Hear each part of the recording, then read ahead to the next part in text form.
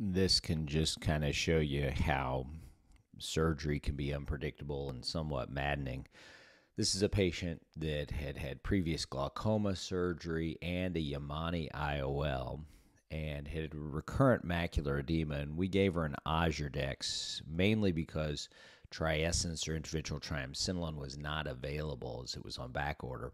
And sure enough, this implant migrated into the anterior chamber. Now, this causes corneal edema and decompensation, endothelial cell loss, so we want to go ahead and get this out of there.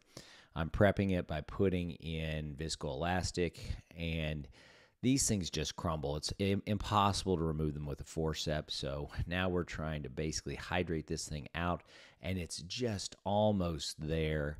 And once again, if you try to grab it, it just falls apart. So we're going to try and flush it out. I mean, it is in the incision that we made, the slit knife incision. So we're going to put in a little more BSS, and what we see here is we're putting in the BSS.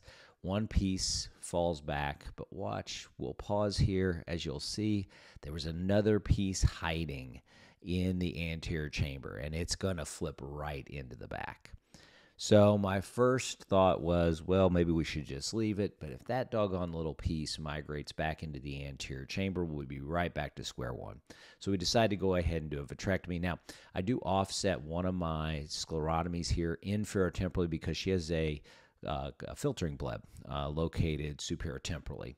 You can see the Schlerin in the vitreous from her inflammation, and probably just going in there and getting that Schlerin out is helpful for her.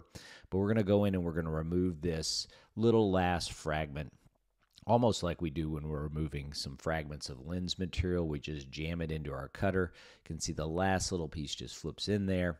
Remove our cannulas, and she did very well. Thanks for watching.